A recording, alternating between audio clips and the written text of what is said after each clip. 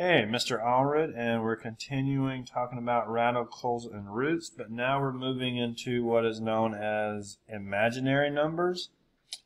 And that sounds weird if you've never heard of it, but if you remember when we talked about the definition of the square root, we said that the square root of a negative number is not a real number. And since we said it's not a real number, something we'd put on our normal number line, like we could measure, or our bank account could record as a positive or negative, or a distance from here to there, we call that imaginary. And the definition of the imaginary number is that the square root of -1 we will just call I for imaginary. So this is a definition, so it's not something you can really question. You can think about it, but when we say something is through definition, there's not really a discussion about whether or not it's true. It's something that we've created to kind of move forward. Okay? So from there, what we can say is if we accept that the square root of -1 is something we'll call I, we can come down here to these two examples I have, and we can say, well, what is the square root of -25? Well, I can use my properties of radicals and real numbers to separate this. So I can say that -25 is 25 times -1. So I can have that under the square root, and then I can remember that if I have two things multiplied together under the square root, I can separate those into two separate roots. So I can call square root of -25. We can rewrite that as square root of 25 times the square root of -1. So square root of 25 is 5, and by definition we've said the square root of -1 is I. So this I should not be under a square root, but we would write that as 5I.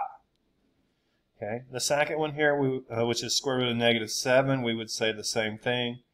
We could change that to square root of 7 times -1.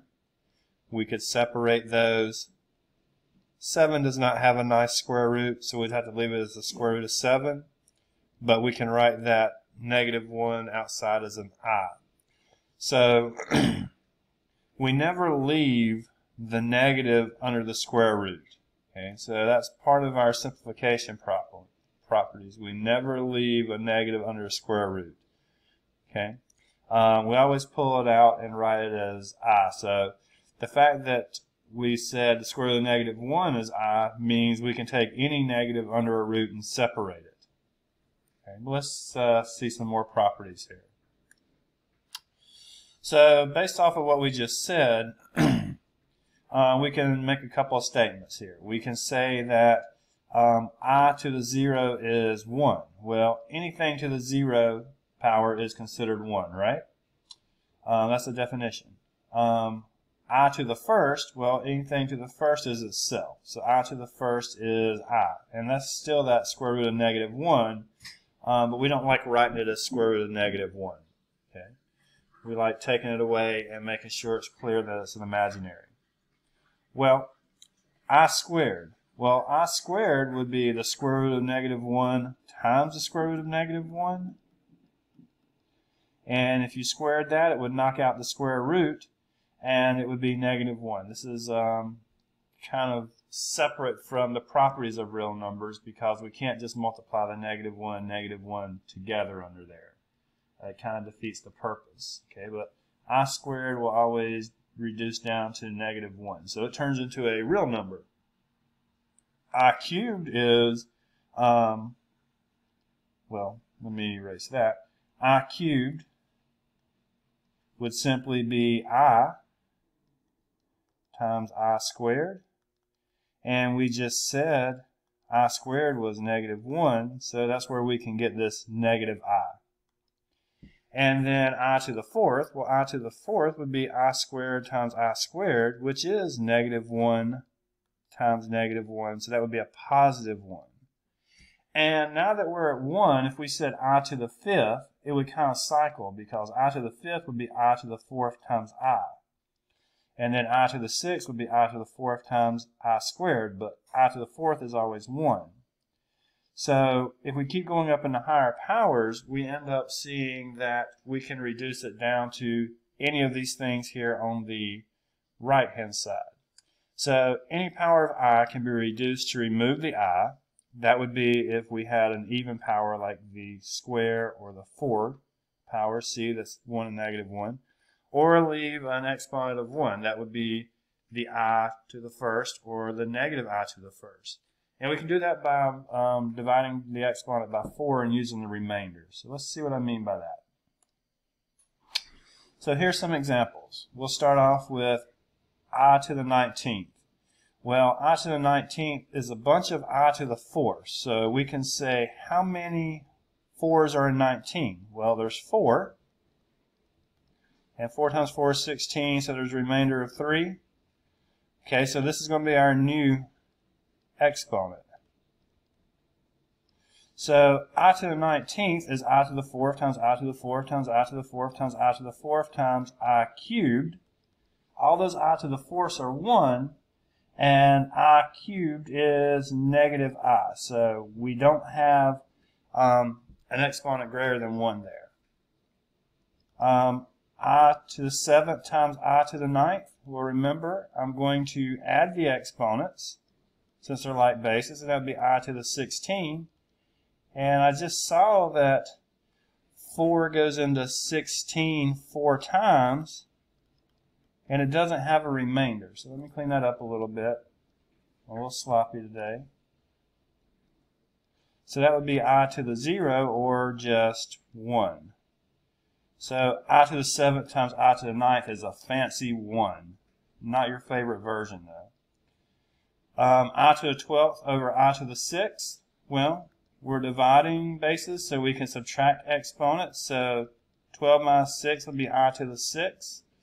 If you said 4 into 6, you would say it goes 1 time with a remainder of 2. So I to the 6th is the same thing as I squared, which is negative 1. Okay. So while we say we have these powers of I, we can reduce them. Okay. Very quickly here, the next thing we're going to talk about is complex numbers. A complex number is a number that contains both a real and an imaginary part. And these can be written as A plus BI, where A is the real part and B is the imaginary part.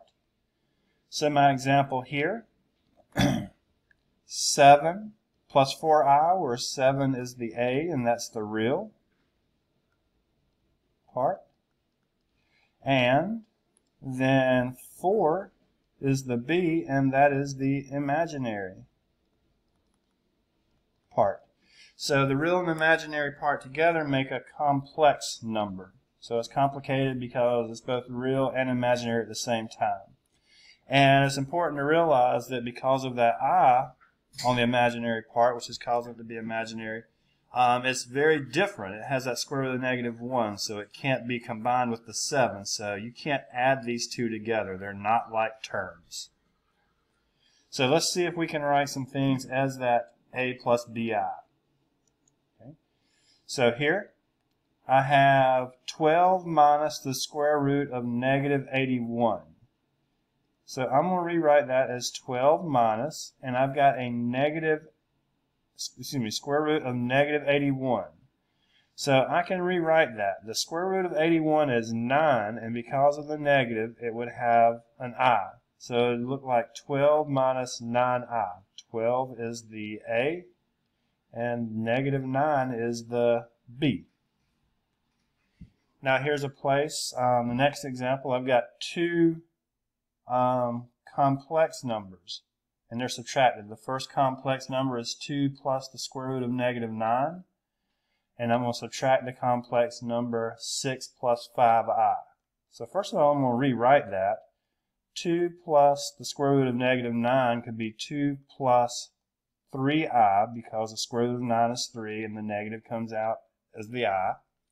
It doesn't change the sign in front there. And then it'll be minus 6 plus 5i. Now, while the real and the imaginary parts are not like terms, there is an imaginary part in both of these and a real part in both of these. So I can distribute that negative and make some nice things happen. I will have 2 minus 6 if I talk about the real part, and I'll have plus 3 minus 5i. So cleaning that up, it would be negative 4 minus 2i. And that would be a real and an imaginary part to give me a complex. The last one here is a FOIL. Okay, so it's two complex numbers multiplied together.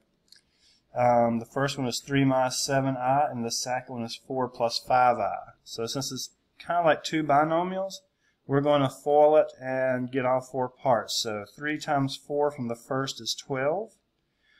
We can multiply different types of terms. So the outer 3 times 5i is plus 15i.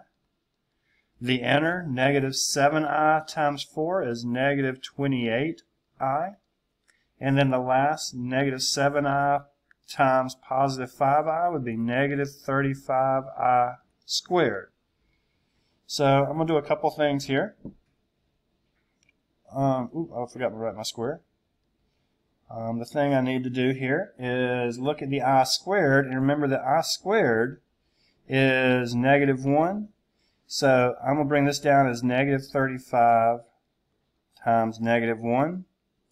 I'm going to bring down the 12, and I'm going to combine the 15 and I and negative 28i. That'll be negative 13i. But since this will be 12 plus 35, I can add some of that together. So my final answer will be a real part of 47i from adding 12 and the positive 35 that I'll get at the end, and it'll be minus 13i. Okay, so I can treat the I and interact it with other i's like a variable or like terms. But I can always reduce any power on I down to a power of 1, or even eliminate it if it's an even power.